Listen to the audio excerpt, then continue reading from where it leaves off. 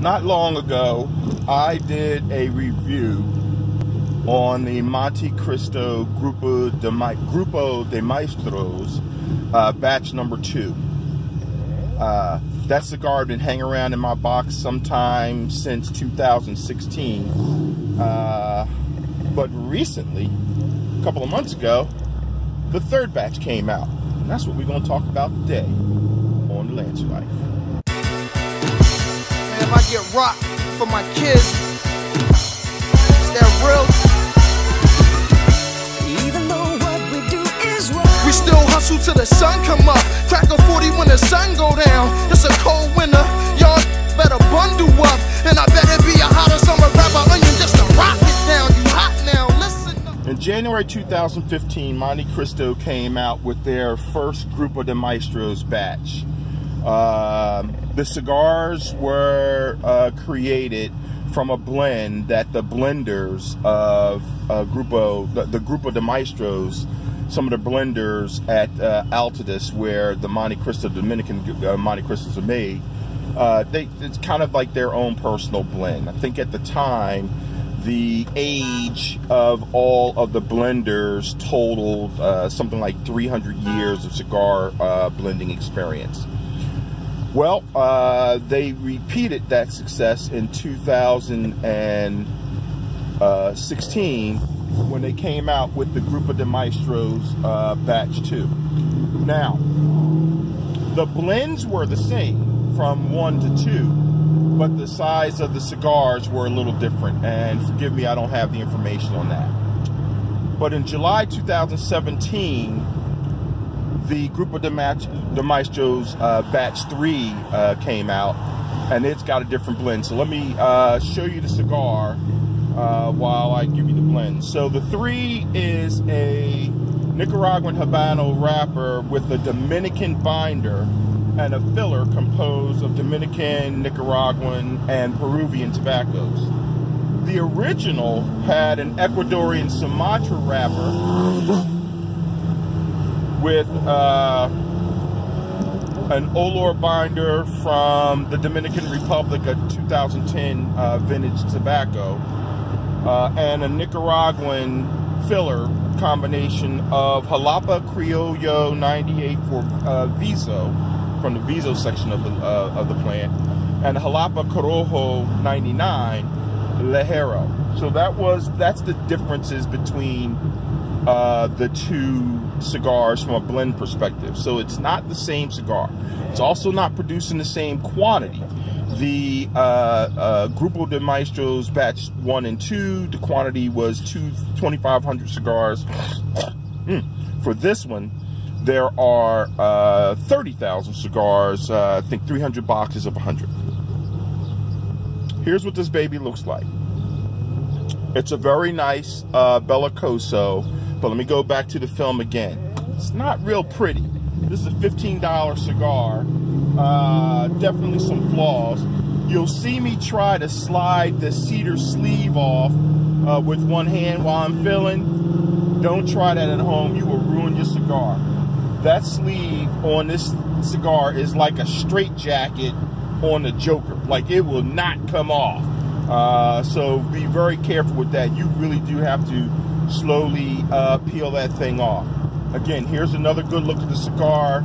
Shape-wise, good. The wrapper leaf, multiple color. There's that little pit thing right there that you can see. Not attractive. I'm hoping it tastes better than it looks. Here's my Cuban cutter with the nice little hole in there just for the Bellicoso. As you can see, the tip goes through there.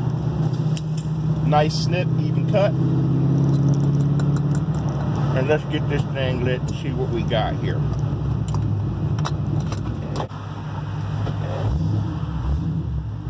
This thing looks like it doesn't want to light evenly. Like, that's...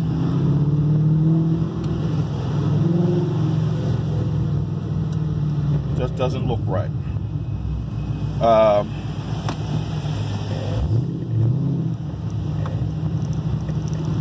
Hopefully this thing will correct itself. Now, The initial light, it's just not working right now. It's got that acidic and metallic taste right away. Now, could be because I used a butane lighter. I've got a little more butane in there because it wouldn't light, but I don't know.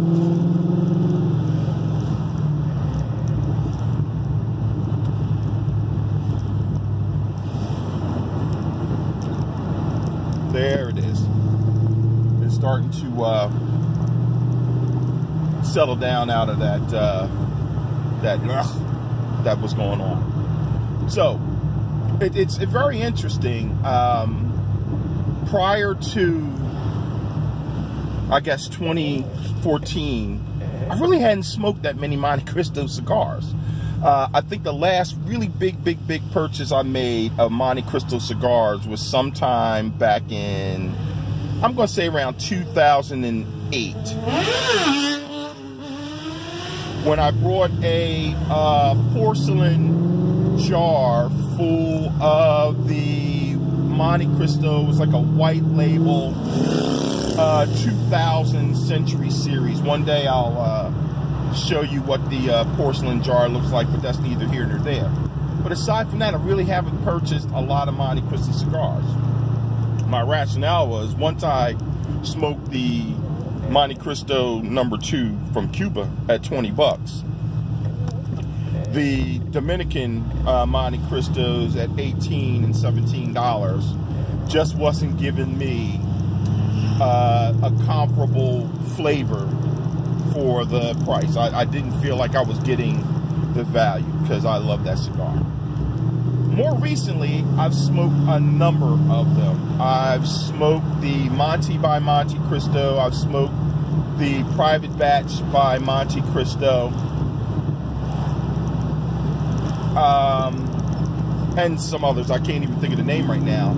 But I'm kind of starting to zero in on some good Montecristos that are giving me at least a value for the dollar. In fact, this past Saturday, I smoked I think the African Cameroon Montecristo was gifted to me by Omar, a brother that owns E Squared Cigar and Tobacco Shop in Wilmington, Delaware. So I've had a good number of these cigars. So I'm trying to zone in on something that's going to give me that right value. I don't want to pay for the band. I want to pay for the cigar. Getting back to the cigar.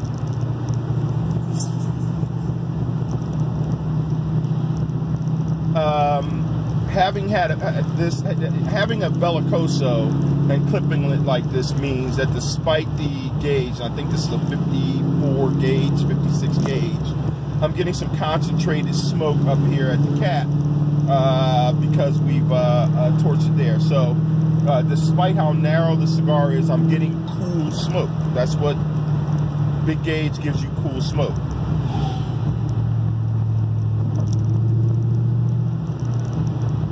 I'm not getting a lot of spice yet, as I would get or would expect from a Nicaraguan filler, but I'm getting a lot of good flavor. I'm getting leather.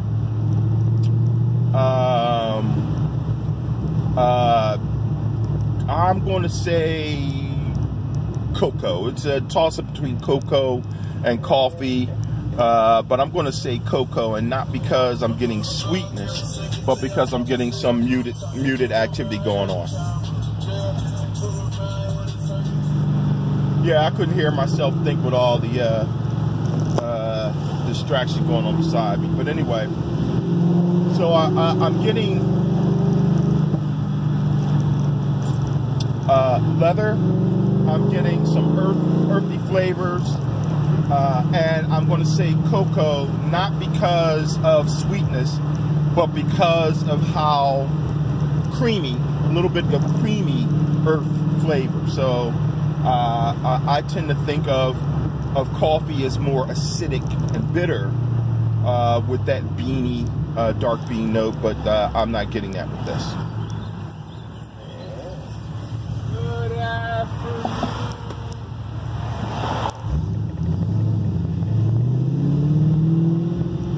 Now, some of the reviews I've seen, you don't get a good even char line.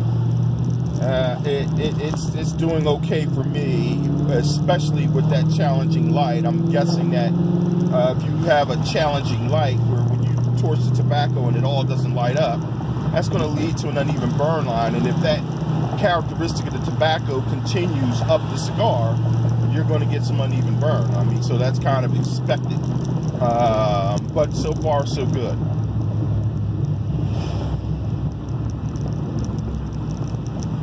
It's really settled down. I'm giving it a medium flavor. I'm not getting too much beat up from the array of Nicaraguan tobacco.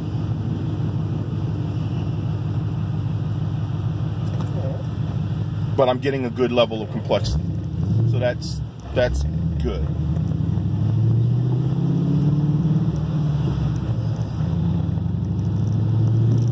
Waiting for a wow factor to kick in,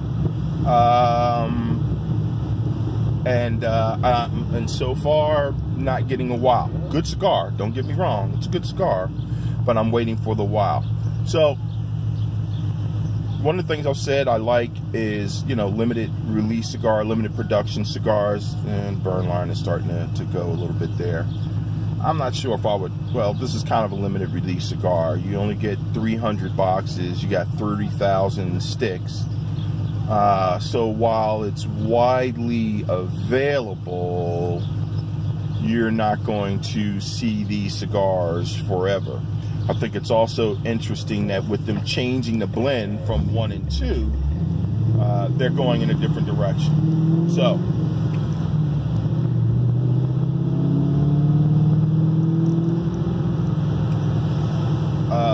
I've said many times, probably made up my mind about the cigar here, kind of made up my mind about the cigar.